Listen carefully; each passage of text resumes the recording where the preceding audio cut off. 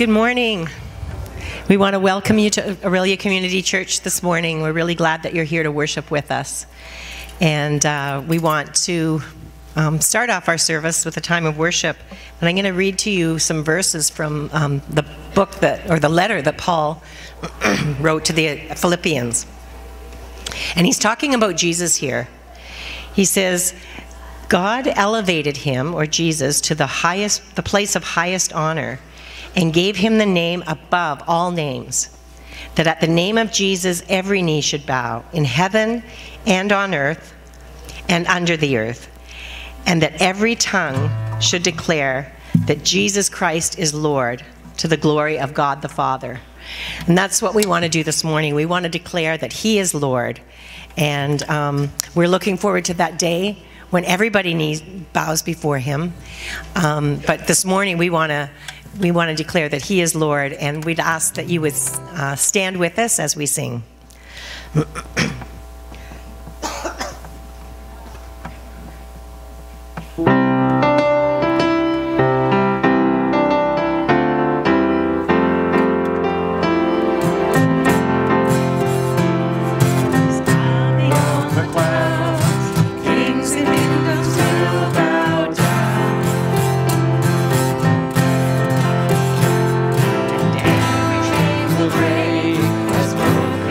Declare his praise, as who can stop the Lord Almighty?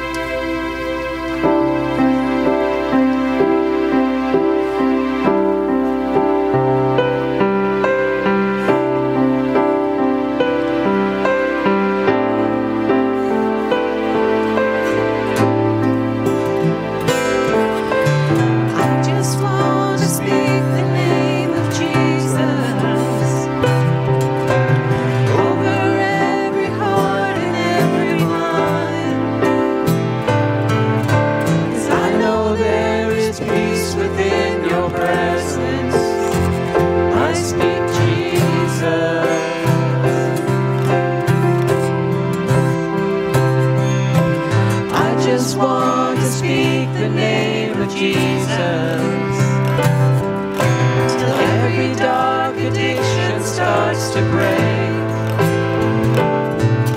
declaring there is hope and there is freedom. I speak Jesus. Your name is power, your name is healing, your name is life. Break every stronghold, shine through the shadows, burn like a fire.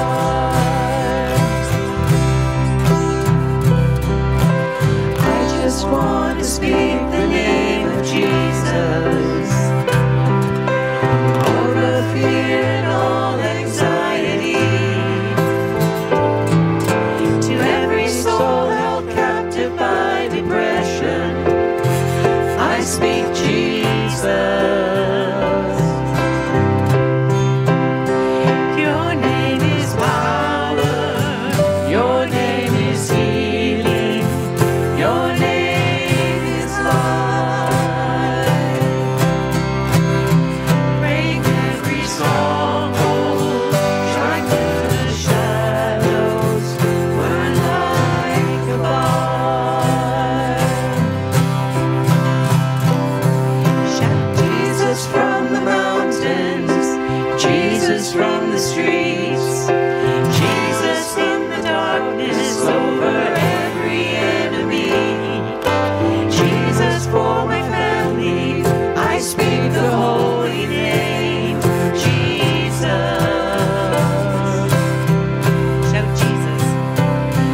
Shout Jesus from the mountains, Jesus in the streets, Jesus in the darkness over every enemy, Jesus for my family. I speak the holy name, Jesus. Your name is power.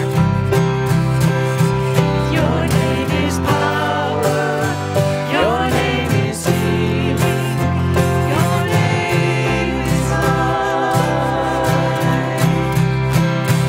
Break every stronghold, shine through the shadows, burn like a fire.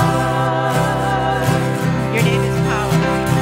Your name is power, your name is healing, your name is life. Break every stronghold, shine through the shadows, burn like a fire. I just want to speak the name of Jesus over every heart and every mind, 'cause I know there is peace within your presence. I speak Jesus.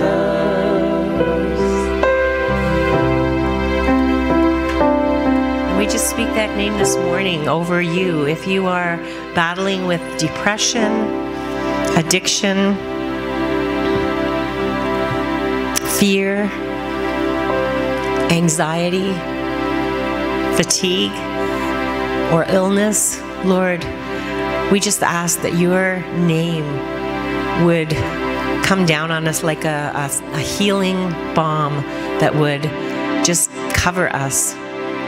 We thank you that there's healing and there's life in your name. We thank you that there's no other name but the name of Jesus, where every knee will bow and everyone will confess that you are Lord, and that will happen someday. And Lord, we look forward to that day. But for now, we want to look to your name, and we just speak your name because we know that there is power in your name. We thank you in the name of Jesus. Amen. You can be seated. We want to prepare our hearts for communion, and we invite you to stand with us as we sing about the love that God had for our world. So stand with us, please.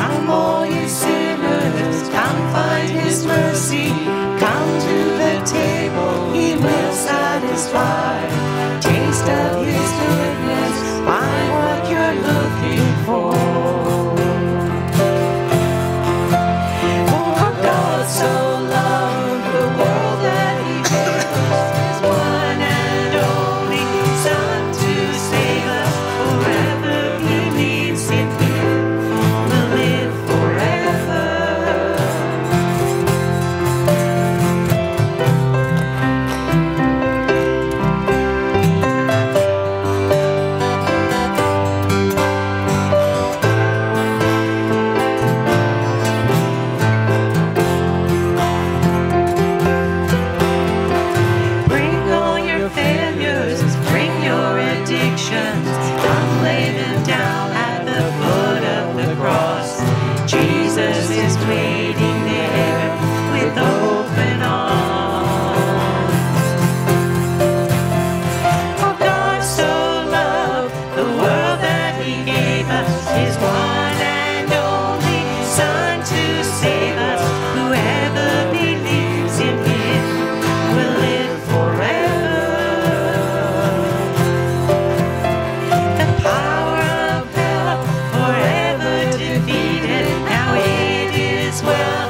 I'm walking in freedom. For God so loved the world. Praise God, from whom all blessings flow. Praise Him for the wonders of His love. Praise God, from whom all blessings flow. Praise Him for the wonders of His love. For God so loved the world that He gave us His one and only Son to save. For God so loved the world that He gave us His one and only Son to save us. Whoever believes in Him will live forever. The power of hell forever defeated. Now it is well. I'm walking in freedom. For God so loved the world. Bring all your failures, bring your addictions, come lay them down at the foot of the cross. Jesus is waiting. God so loved the world.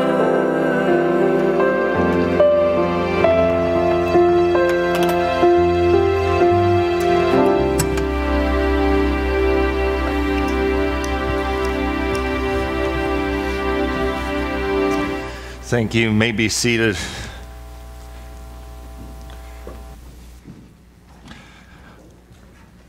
So glad you're all here today. You know, I like to have fun when I'm up here, you know, chatting away and cutting jokes and all that. But communion to me is the most serious thing that we can do in the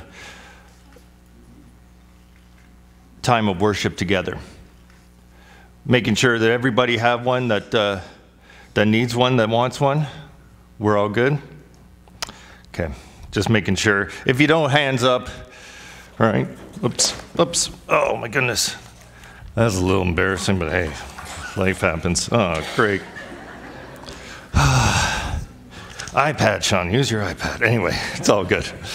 Anyway, I'm still working on that, right? One of these days I'll use all electronics, but oh my goodness. No, we tend to gloss over this. And I say, like, hey, if you wanted to participate in this with us today, that's great. But if you don't want to, that's okay too. You know, sometimes we're dealing with things. Sometimes we're going through issues. Sometimes we're going through problems that are on our minds, that are like on our hearts. And you know, and Scripture's pretty clear. Jesus tells us, like, hey, right, don't worry about this right now, right? Go and deal with the issue with your brother or your sister. Then come back.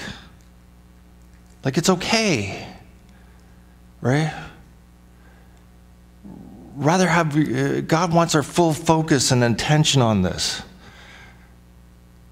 This is a serious thing that we think about, right? Like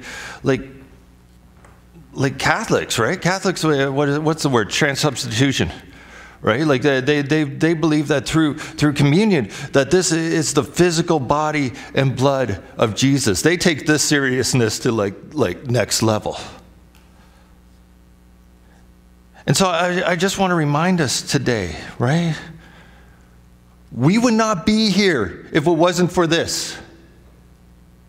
There is no reason that we would be coming together if it wasn't for this.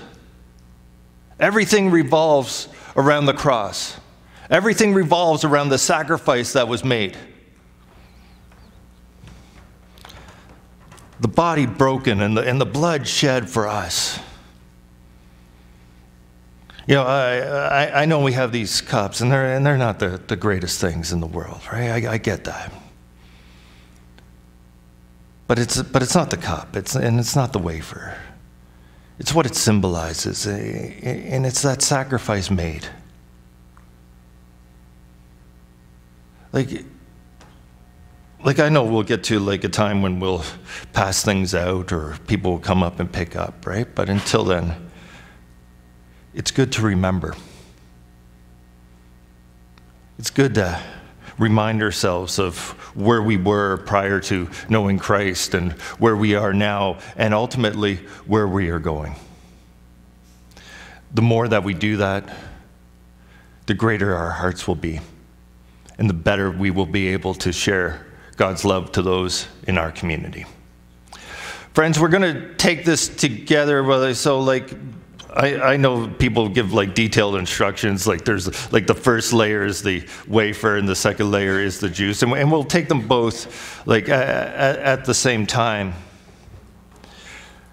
And we'll keep this very simple. I'm going to share a couple of scriptures with you today, and then we can partake, and then afterwards I'll close in prayer. But as you're listening to these scriptures, I just be reminded of God's heart today.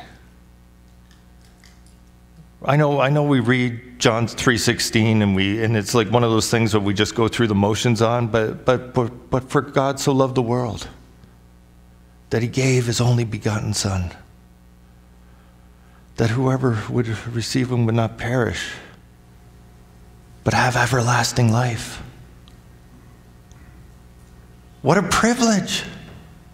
We don't deserve it, but he did it for us.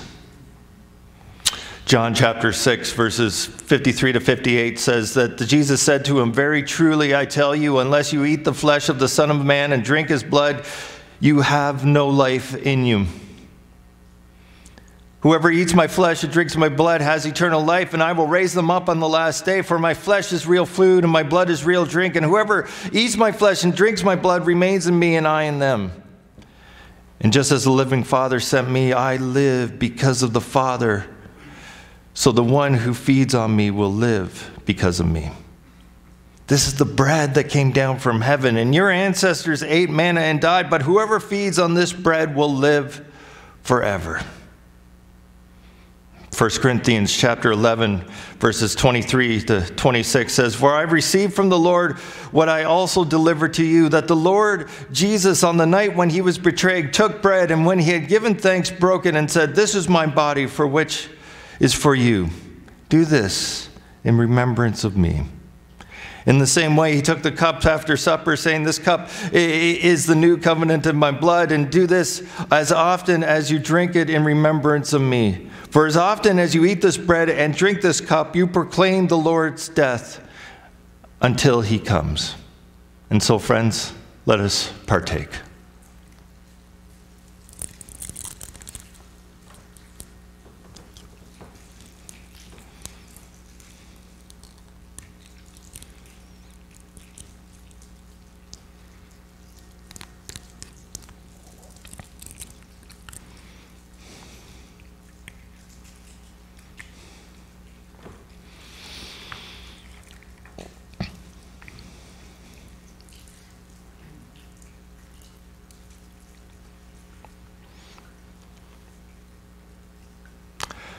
So let's pray. Father, we thank you for what Christ did on that cross. We thank you, Jesus, for your body broken, your blood shed. You did it for us.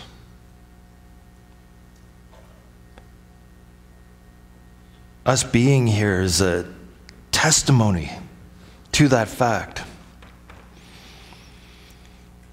And we can't even start to begin to say thank you for what you did. We were all judged, but you received the punishment. And so we say thank you for what you've done for us. Let us always be mindful of that. And let's never forget that or push that to the side, that we are here because of that sacrifice. That we are here because of that cross. Let it be ingrained in our hearts and in our minds, so much so that we pass down this love and this joy to the next generation and the generation thereafter. We thank you for the opportunity to be here today. And we pray for continued blessings as we worship with you now through your word. We thank you for it in Jesus' name. Amen. Amen.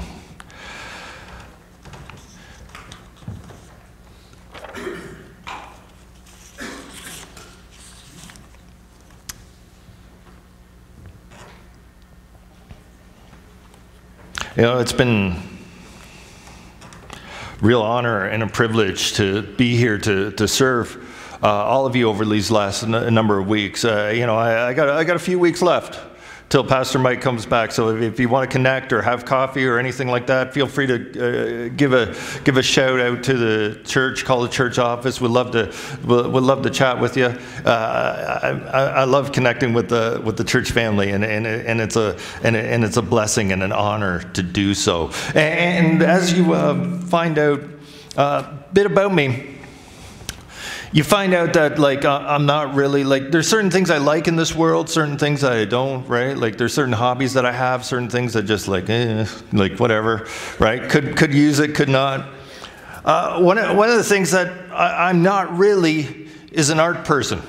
Like, I'm not really, like, you wouldn't find me at, like, the gallery or the museum, right? I'm not that guy. I'd rather watch a college football game than spend my time in an art gallery or a museum, right? Like to me, this is art. We can get that. See, that's art to me, right? Oh yeah. Well, let's talk about. This is Jacksonville State, but like yesterday, right? Like my team, Liberty, they beat BYU, right? 42-14.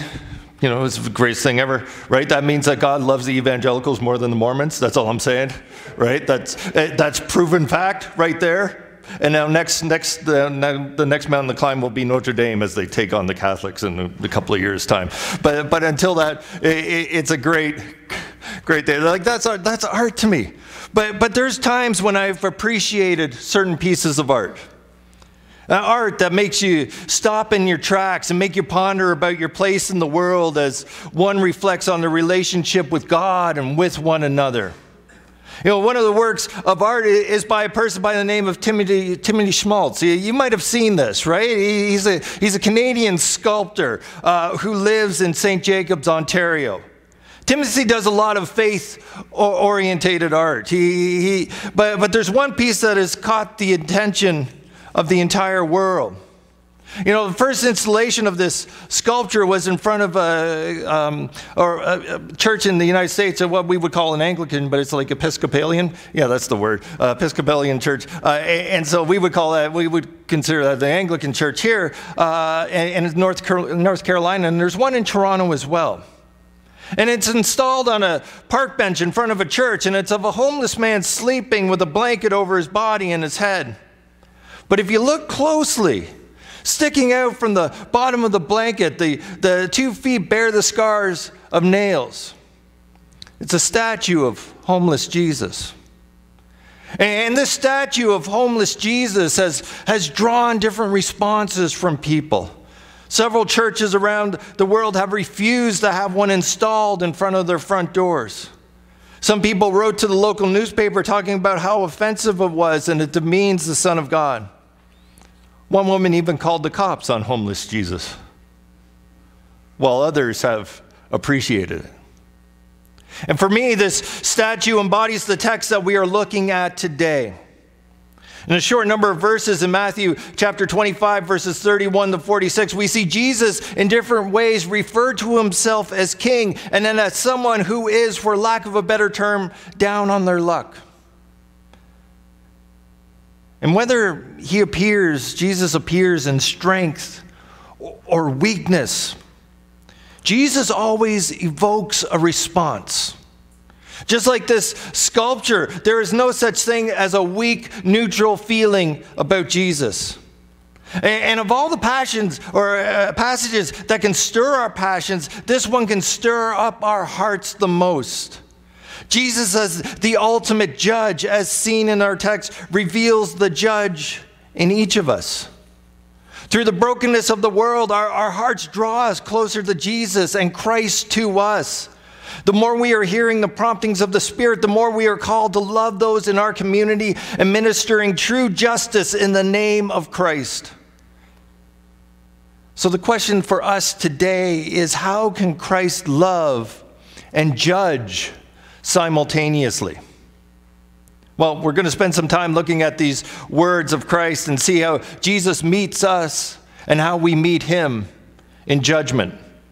And so, friends, look at our text today from Matthew 25, verses 31 to 46. It says this: "When the Son of Man comes in glory and all the angels with him, then he will sit on his glorious throne. And before him he will be gathered all the nations, and he will separate people from another, as the shepherd separates the sheep from the goats. And he will place the sheep on his right and the goats on the left. And then the king will say to those on the right, 'Come, you who are blessed by my Father, inherit the kingdom prepared for you from the foundation of this world. For I was hungry, and you gave me food. I was thirsty, and you gave me drink. I was a stranger, and you welcomed me. I was naked, and you clothed me. I was sick, and you visited me. And I was in prison, and you came to me.' And then the righteous will answer him, saying, 'Lord, when did we see you hungry and feed you, or thirsty and give you drink? And when did we see you a stranger and welcome you, or naked and clothe you? And when did we see you sick or in person and visit you?' And the king will answer them, 'Truly I say to you, as you did to one of the least of my brothers, you did it to me.' And then he will say to those on the left, 'Depart from me, you cursed, into the eternal fire prepared for the devil and his angels. For I was hungry, and you gave me food. I was thirsty, and you gave me no drink. I was a stranger, and you did not welcome me. Naked, and you did not clothe me. Sick and in prison, and you did not visit me.'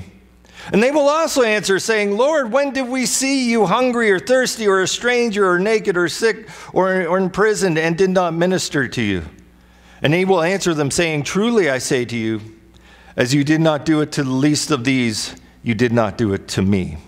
And these will go away into eternal punishment, but the righteous into eternal life.'" That's a nice light verse passage, right? It's pretty easy going. Let's unpack this a little bit. One of the things you have to remember when dealing and reading with the book of Matthew is that it was written through the power of the Holy Spirit by a Jew to Jewish Christians and Jewish community from a Jewish worldview to answer Jewish questions. And I think this can't be stressed enough. Right? When we approach a text like this, there is a whole world of thought and stories and images and language that lives just underneath the surface of these words that we read today, based on the author, the context, and the audience. If we miss them, then we miss the whole point of this passage. So the Jews at the time when Matthew was written were living under Roman rule. We kind of know that, right? Like, that's Sunday School 101. Right? I'd hope if you ever go to Sunday school or OCC kids, like if you go, like, you know, if you answer one of these four things, like God, Jesus, heaven, pray, you got pretty much like 85% of all the questions down pat, right? Especially for the kids, but that's another story. Like in their history, They had a brief time when they ruled their own land, but then that was ruined when they were taken into exile from the Babylonians. And since then, they returned to the land, but they were still controlled by other powers. And so in a real way, the Jews were still feeling the sting of exile.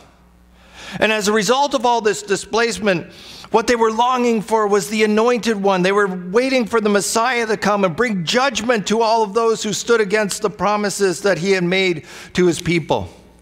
They believed that this person would bring in the age of the Messiah, where God's kingdom ruled and reigned on earth, and with God's people flourishing within it. And a very important thing to point out, we tend to look at judgment as something that's final, right? Finished, complete. But for the Jews, judgment was not the end of the world. It was the beginning of the world as it was promised by God to be. In their mind, judgment was the climax of history, not the end of it. And so at this point in the Gospel of Matthew, Jesus is in Jerusalem. He's in the last week of his life, and he spent time arguing with the Jewish leaders that he is, in fact, the Messiah, and so that God was indeed bringing in the age of the Messiah, but the chief priests rejected him. And so he spends all of Matthew 24 and this one talking about his judgment against Jerusalem and against the leaders. And this was offensive to the Jewish leaders, like you would think, right? Like, somebody telling you how things are going to be, and they're like, well, we don't like this. and so that's one of the reasons they wanted Jesus gone. And so they spent their whole lives believing that God would bring judgment against all of those that stood against the promises of God's people. But here's the kicker. This is what Jesus was saying, was that those Jewish leaders themselves were the ones that were holding back the promises of God. They would be receiving the judgment, especially in the destruction of their temple by the Romans. God's promises were not meant to revolve around the Israelites, but to go through them to the whole world so that the whole world could be blessed.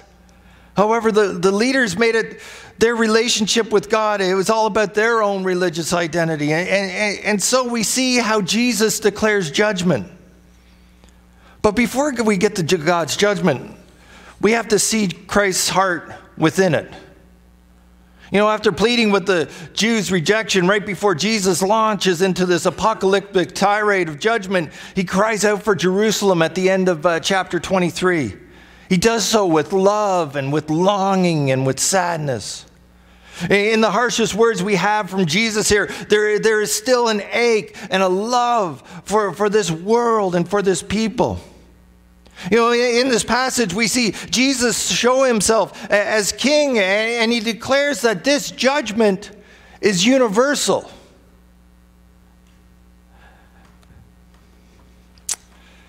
I think it should be said that it's not the same as punishment, right? Judgment is not the same as punishment, right? We could be found guilty, but my punishment might be different than yours. Right? It's God's response to sin, to brokenness and injustice. And so all the people will face judgment. It's universal. Not just those people or those hypocrites or those nationalities or those religions. We will all stand before the throne of grace and face judgment. Jesus intends for all the nations, not just Israel, not just the church, to receive all that judgment brings. Judgment is not just the act of an angry judge, but of a king who is committed to his promise and care for his world and for his people. And we see in the scriptures that judgment is always accompanied by the idea of revealing, right? Making known what is hidden. The Greek word for revealing is the word apocalyptos, right? This is, of course, where we get the word apocalypse from. Pastor Mike talked about this extensively when he was doing the series of the book of Revelation just during the summer there. So I would encourage you to go check that back out. Judgment and revealing are kind of one and the same, right? And this is where the real terror of judgment is. Right? Because for some, the revealing is surprisingly bad news, and yet for others, it's the most profound, shocking, life-giving good news. But what about all the stuff in this text about clothing and visiting and feeding and prison and stuff. Well, you with me so far? You following all this? Picking up what I'm putting down? Okay. It's going to get rough from here. All right, sorry. But it's going to be fun. All right. I think how we respond to these pictures that Jesus is painting are an expression of how we trust God and how God responds to us. And that in this world, our own poverty, we respond to it in our own poverty and in our own lack.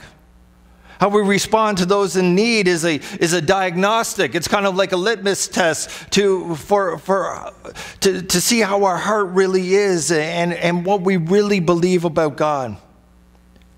In other words, at the start of this passage, right, how we deal with others kind of reveals our own sheepness or our own goatness. Right? The real question that comes from this text is not how many nice things that you can do for people in need, but it's who do you trust that God is when he approaches you in your poverty, in your need? How do you feel and respond when faced with those in material, physical, legal, and spiritual poverty? And what might this say about your relationship with God? And there are many ways that we can respond to the needs of others, but the question lingering to us today is, what do we do? And so first, friends, we need to see that this vision that Jesus shares with us is for our good. Judgment is not meant to stir up fear, but to invite us to a greater sense of life. Jesus shares that oppression and injustice and indifference are disfiguring to our humanity, and he gives us a way out, a way to move forward, a way to love our neighbors as ourselves. And I don't think the main point is to go out and start doing a bunch of good things, although that's good, and we should be doing that sort of things, but I don't think that's the main point of what we're looking at today. Like, look, as individuals and collectively as the church, I believe that as we move forward, the first step is to detect and identify what is in our hearts. See how you respond to the cries of the world, the cries of those around Aurelia, and really dig in to see what that says about you and what is revealed by God's judgment. Then dive deeply into your relationship with God, asking yourself who God is to you as you relate to your needs and to your poverty. And then from there, as you move forward, I believe the next step is to dedicate yourselves to his people and to his vision of this world. You know, over the last number of weeks, I've been able to see this church from a great vantage point. Not many people have the opportunity to come in for a few weeks and just, like, you know, kind of get a 30,000 bird's eye view of what's happening, right? To see what you want as a church, right? This community as you move forward in ministry. Now,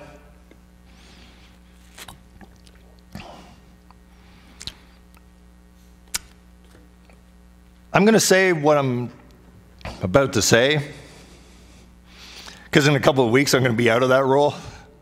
Pastor Mike's going to come in, right? And I'm saying what I'm saying to you today out of love. You know, like my family's here, we're all here. We're part of the OCC family. And so here's what I see. Firstly, I want to say thank you, because I've appreciated the love shown to our family since we've been coming here, like came here about several months ago. You've welcomed us with open arms. But not just us. I've seen it time and time again. Like, anybody who walks through those doors is looked at and recognized as a child of God and is loved and is respected as such. It's amazing. I appreciate it each and every time. But friends, you got to do something for me. Because I've heard it a number of times from a number of people over these last number of weeks. you got to stop dwelling on the past. More specifically, March of 2020, when the whole world shut down because of like this coronavirus, COVID-19, right? I get it. More people were at church at OCC prior to March of 2020 than there is today. But guess what? The vast majority of churches in Canada have experienced the same thing that you have. Some good, some better, some worse. And I get that as the church has opened more, some people have not come back. Some haven't come back due to medical reasons. Some have been blessed online, and that's great. Others have moved. Others have disappeared, while others have gone to be with the Lord. And friends, I would encourage you to start, keep, or continue relations with those who haven't been here in a while. Like, don't leave it up for someone else to do. Right? Pick up the phone, go to their house, let them know that they are needed, let them know that they are loved, that they are missed, right? Don't wait for the pastor to do it. God could be calling you right now to be the pastor of those people who are not here in this moment, in this time. And if more come back to Aurelia Community Church out of that in the next number of months, well then fantastic. But if not, that's okay too. Because if the church is to move ahead, then the mission needs to move forward. There are thousands and thousands of people within this community that need to hear the name of Jesus, possibly for the first time. And you could be the ones who are called to do just that. Look, over the next number of months, I really wanted you to step out of your comfort zone. I'm coming out of this in love, right? I'm not trying to put you down. I'm not trying to, but church, you got to move forward. And I'm not saying you can't, like, I'm not saying not to be safe, right? Or take precautions. I'm not saying that, right? Like, do what you have to do. Right? But for the last number of weeks or next number of weeks and months, I really want to encourage you, step out of your comfort zones a little to see what God has in store for you in this church. Right? Detect or identify what your heart is for Aurelia. Dive deep into your relationship with God. And then when God has something placed onto your heart, dedicate yourselves to that as you reach out in love. And the other thing I need you to do is not worry about what the other churches are doing. Don't worry about them. Don't worry about how big they are or the programs they provide. Yeah, there's a number of big churches out there, and they can do some fantastic things in the community. Fantastic, great for them. Bless them. Continue to do so. But I believe, and look, I believe Aurelia Community Church is uniquely positioned to be a blessing in this community and the surrounding areas in a way that some people and some other churches cannot be. Bottom line. And I'll tell you why. Because one of the ways, if you know that you are a healthy church or not, or are getting healthier, is by answering this question. If a bulldozer came tomorrow and leveled the church to the ground, would the community miss it?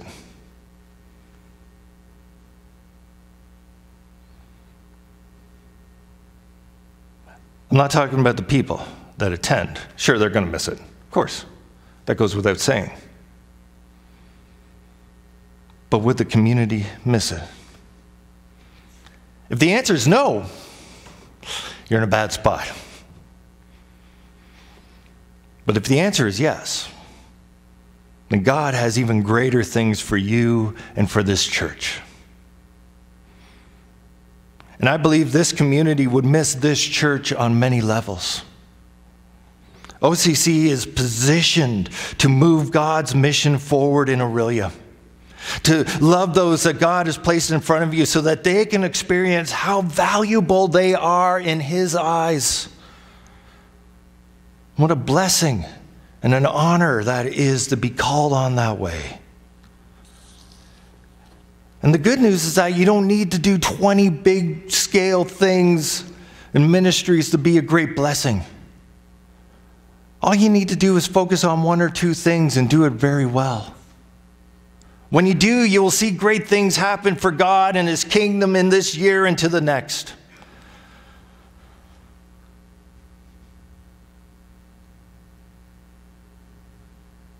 I'm saying that today because I love you. I want you to succeed. I want you to move forward. We've all been dealing with COVID for 2 years, but now it's time to make a step. Pastor Mike's coming in a couple of weeks' time. Start preparing your hearts now. Ask God, just what can I do? The more you do, I believe the more collectively and individually we will be able to share God's love impactfully, not just in the downtown core, but all throughout the community.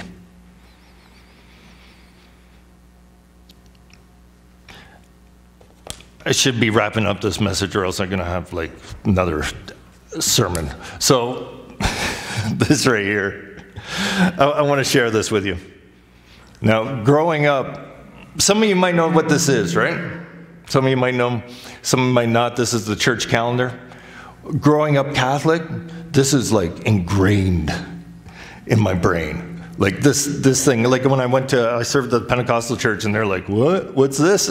I'm like, well, there's a church calendar and that's why reasons we have Easter where we do and Christmas is on this day and da-da-da-da-da. And we, and they're like, oh, I never knew that. Yeah, but this is ingrained in my brain. It still is. Like every week when we would attend Mass, right? And Anglicans do this well. Lutherans, some Presbyterians, and United as well. When we would attend Mass, the first thing on the bulletin would be the date, but then where we were in the timeline of the church calendar. Now, on the church calendar, the last Sunday of the year, right before Advent, it's not on that picture, but it's known as the Day of Fulfillment. And by the way, in case you didn't know, that will be November 20th this year, right? And so I won't be here that Sunday, so let me be the first to wish you a Happy New Year. And so when we think of fulfillment, we may think of completion, a promise that is made, a promise that is kept, a job that is started, has now finished. And when we think about God's plan for salvation, we see that God has fulfilled His promise to the people of old by sending His Son Jesus to be the Savior of all. In the life, death, and resurrection and ascension of Jesus, many Old Testament promises were fulfilled. In fact, throughout the scriptures, one sees that God fulfills His promises. He has in the past and He will in the future. And to those who put their faith in Jesus now, God promises an abundant life, a life to the full. He promises a heavenly home. He promises eternal life. He promises answers to prayer and answers to deliverance. He promises us the gifts of the Spirit and growth and fruitfulness. He promises us His protective care, His guidance, His hope, His peace, His joy. He promises us an inheritance with all the saints. And He promises to strengthen us to do His service. And He also promises us rest. The list of promises goes on, and God will fulfill His promises to us.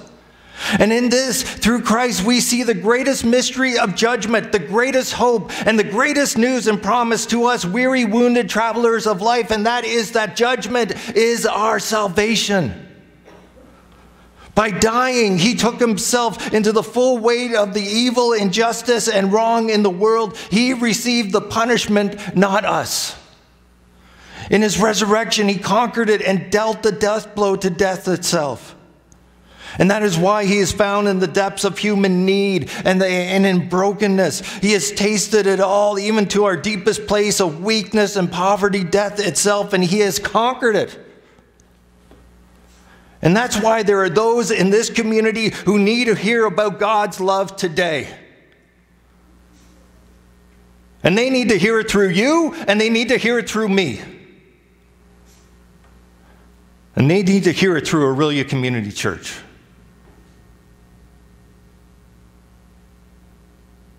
And so, Aurelia Community Church, ask yourselves, Are you prepared to be the very presence of Christ in the neighborhoods of this city? In the communities of Oro, Ramera, Severn, and other surrounding areas? As you move forward, may you also meet the very presence of Christ in those same places, continuing to persevere in the day of judgment, your salvation and your love of God in this community. There is a great opportunity to be the hands and feet of Jesus to those in this city, to those who are hurting, to those who need love. All we need to do is step out in faith and say, "Here I am. Use me." Let's pray.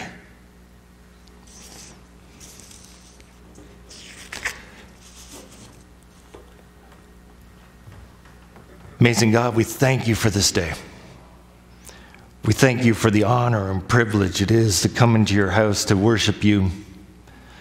We thank you for everything that has gone on in the last number of years, the fantastic volunteers, those who have been praying behind the scenes to keep us safe and secure during times of pandemic. But I feel, Lord, sometimes during that time we've gotten a bit complacent.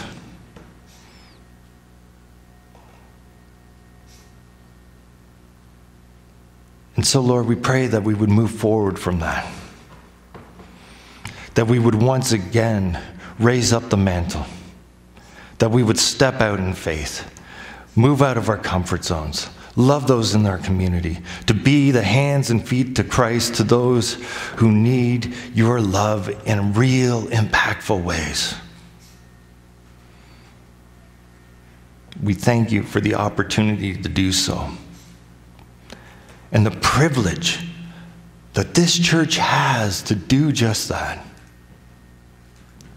We thank you for the wonderful love that this church has with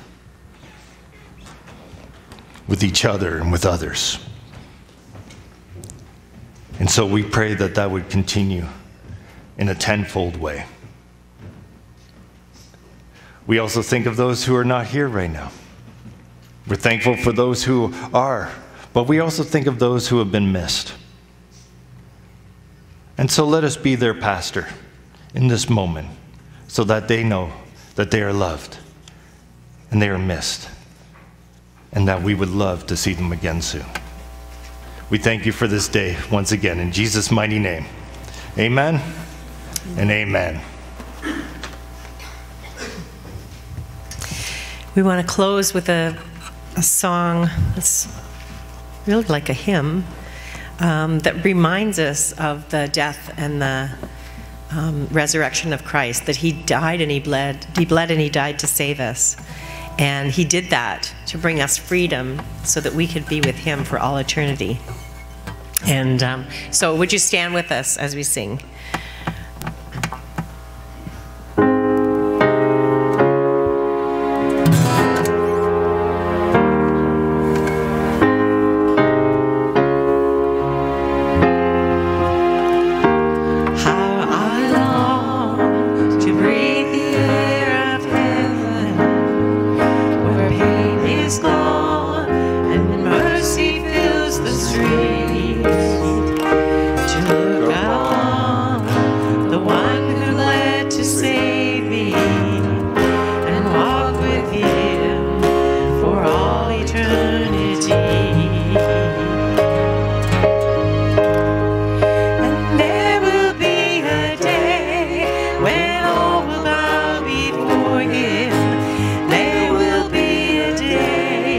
When dark will be no more.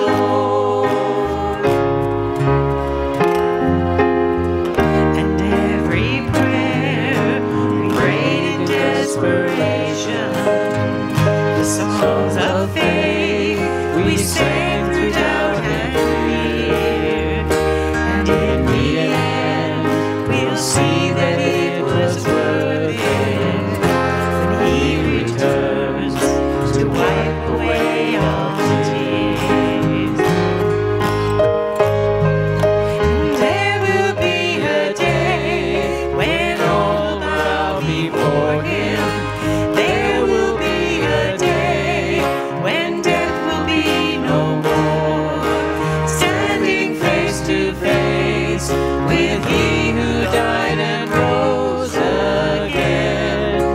Holy, holy is the Lord.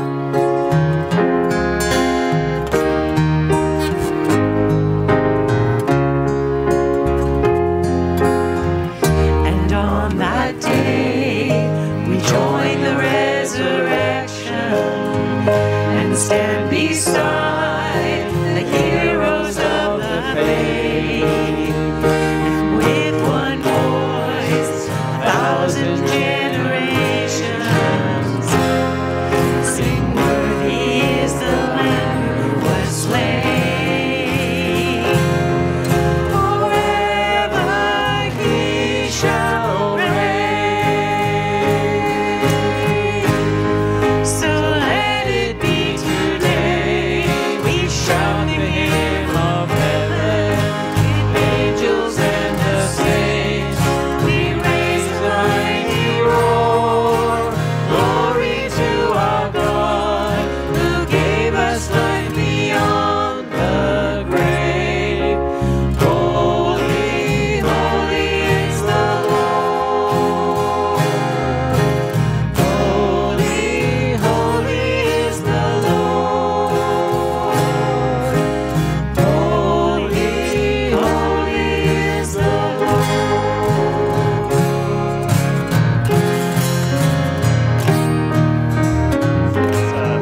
It's been an honor and a privilege to worship with you today.